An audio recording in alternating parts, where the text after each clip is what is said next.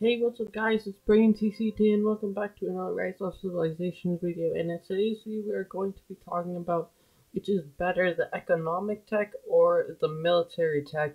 So both sides are good. I'm assuming that you guys already know that the military tech consists of attacking and economic tech consists of gathering resources and stuff like production and improving the speed and the amount that you can get um, from this. So they consist of things like troop load, storehouse capacity, speed, and tech in your building speed, the research speed. There's also production, which is for like these production stuff. The more you can produce, and also the gathering speed. I don't focus too much on gold because gold isn't that important, and I have tons of it, and I don't need it at the moment. So I mean, once I can start getting that, once I start needing gold, actually never, but gold gems. I don't personally farm gems. I don't think it's worth it too much. I mean, for free to play, it's definitely worth it. You guys can get gems easy, and it's just an easy way to get gems. And then, I don't have mine is my academy is only level 22. I need to get it to 23 in order to be able to get this right here. I want to start being able to get the attack of infantry troops up so that I can get closer and closer.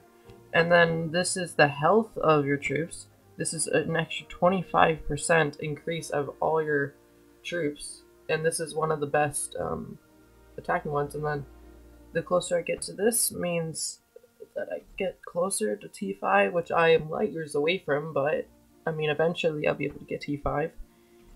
And then that'll be awesome because I'll be closer because I've already gotten this stuff. So, it also consists of stuff like march speed, which is very important, attack, defense, and health.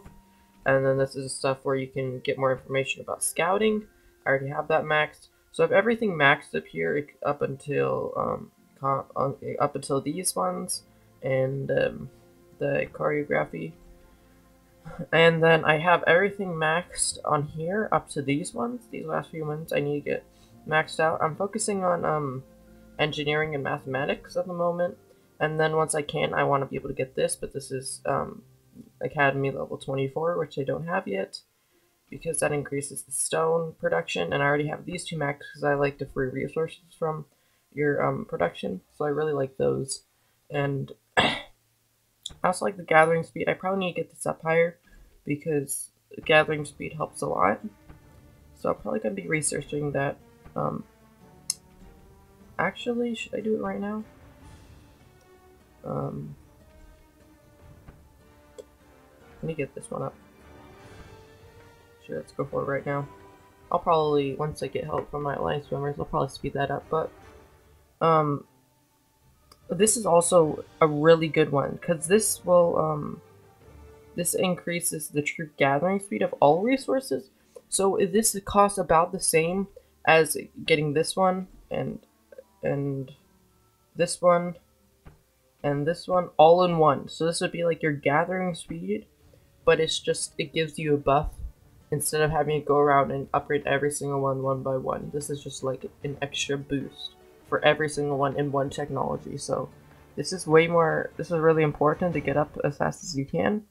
And like I said, gold doesn't really matter. I didn't mean to click away. Production is really good, and also academy building researching speed. You guys should probably get that maxed out first so that you guys can get all your academy up faster, but I don't feel like it. I mean, it doesn't really matter that much to me. But I think that's all I can talk about for technology.